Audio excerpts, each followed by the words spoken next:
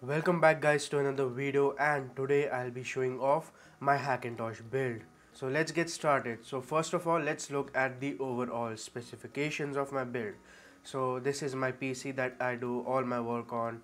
It has an Intel i3 2120 at 3.3 GHz, 8 gigs of RAM, and NVIDIA GTX 960 with 4 gigs of GDDR5 RAM. Now I do have the NVIDIA GTX 960 working properly, and that is because I have the NVIDIA web drivers installed by default. Now more on that later. Let's go into displays. It correctly detects my display version, my display model, as well as screen size and resolution. Storage, it detects all my storage and memory with the correct slots.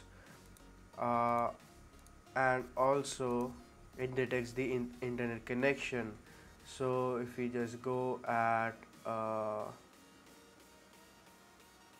Ethernet cards, we can see the Realtek RT8111 is there. Now these are the main points of failures, even including something like audio, which also works really well, which is I guess a VIA HD device in my case. So all these drivers and KTEX are available from MultiBeast. For something like the GPU, you would probably need to go to the to Google and type in NVIDIA, then your OSX number, and enter, and that will lead you to the driver download page. Now, one thing to keep in mind is that even if you have a fairly new graphics card, it will work. So in my case it's a GTX 960. Now these graphic card listed are officially supported and provided by Apple, so it doesn't really mean that no other graphic card instead of these will work. So this means that these are actually tested by Apple and Nvidia together and certified to work with Mac. So if you have a fairly new graphic card like a 750, 780, 960 and so on, it will work really well. Now to show that it actually works really well, I will go ahead and run Heaven's benchmark. So let's just wait for that to load.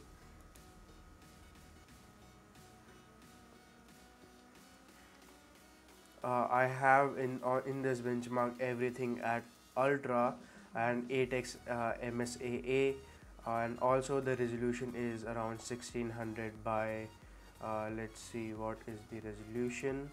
Yeah, it's 1600 by 900, so that it does not take on the whole screen. So here it is, Heaven's benchmark at ultra and 8x anti-aliasing, running at around 30 to 40 fps.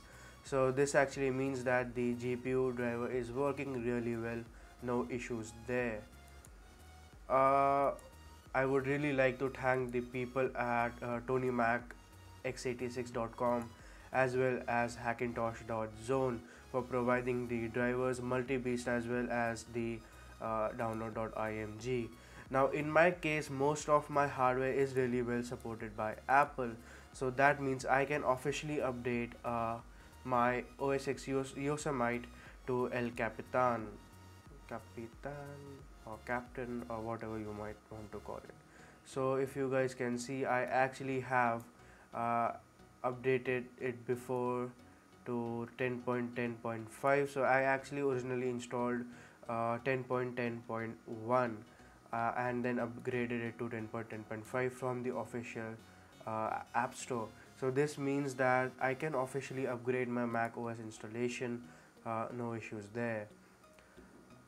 And yes, so one of the things that is actually not working that well for me, and it's probably due to how Apple have their hardware locked down to a very specific kind of devices and drivers, is that I cannot put my OSX to sleep. It actually goes and it won't ever wake up. So I have my sleep at never, but my display can go to sleep, no issues there. With that said, I am fairly new to the OSX experience and I am just learning, uh, and we'll just see how it goes from there. Can it replace Windows? I don't think so, because Windows has a really nice grip on DirectX 12. So that means every time I want to play games, I really need to switch over to Windows. But it can actually take over in terms of productivity. Of course, the whole Windows Microsoft Office suite is there, as well as Final Cut Pro. So I'm really going and trying to I'll really go and try to edit this video on Final Cut Pro and see how this actually works out. And again, thanks for watching, and I will see you guys next time.